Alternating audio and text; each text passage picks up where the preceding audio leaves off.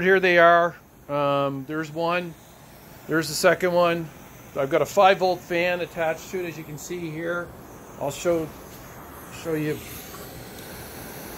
5-volt fan, so it's a +5 plus the ground, which is in the black on the left, and then the red is going to the +5. This is a 5-volt fan. I am just heating it up right now. Takes a while because there's a big mass here of heat, so I'm just going to kind of fake it here because you see that big block there. It takes a while for it to heat up, but once it heats up, that's a thermal battery.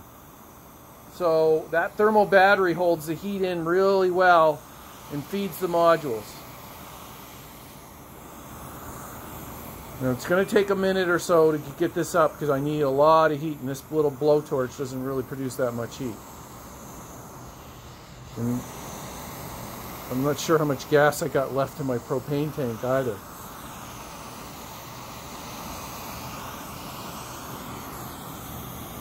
That light should come on fairly soon.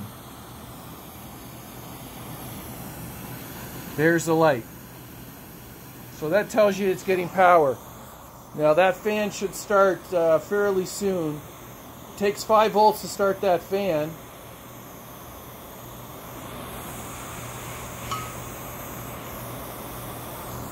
There's the light. So you know she's getting power, and it takes a while for that voltage to get up.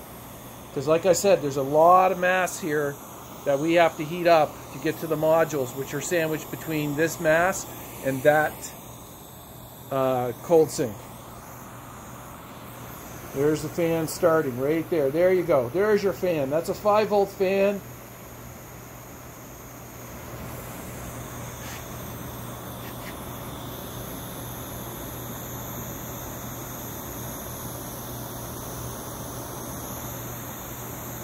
So that shows you it works. We got 2 of them for your test. I think it'll work really well for your application, especially this plate being in the area where the heat is being distributed. You should get a lot of flux through, and it should be really good grade power for your fan to operate.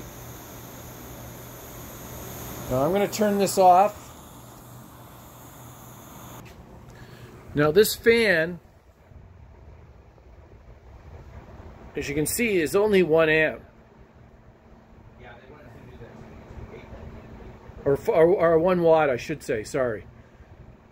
So you should be able to put a 5-watt fan and get significantly more airflow from the unit. So now you see it. We've taken the heat off. The unit's still operating because there's a huge amount of thermal energy that's stored in that battery, in that block. So that's the beauty of the tech, is that you basically, by the mass, you create a thermal battery which keeps the fan going well past the heat. Now I may be able to put a 12-volt on there and run it at a lot higher speed, but that's only a 1-watt fan. So here you go. That's actually a 12-watt fan.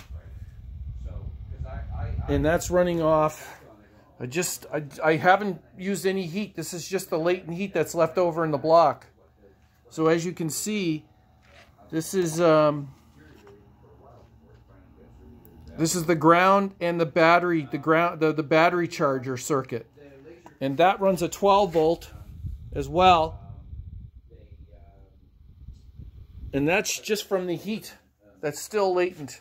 So you can see the power of this unit. Once that mass is heated up, it works extremely well. And obviously the water is still cold. But there you go.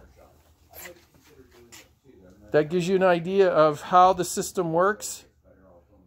We have 2 of them here. I think you'll find they work really well. They're very consistent in their output.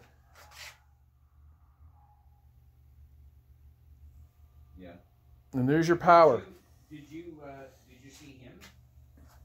Oh, okay. Right. Yeah, like back. Okay, I'm gonna upload this and then send it to you. Okay, thanks. Hope you like it. Bye.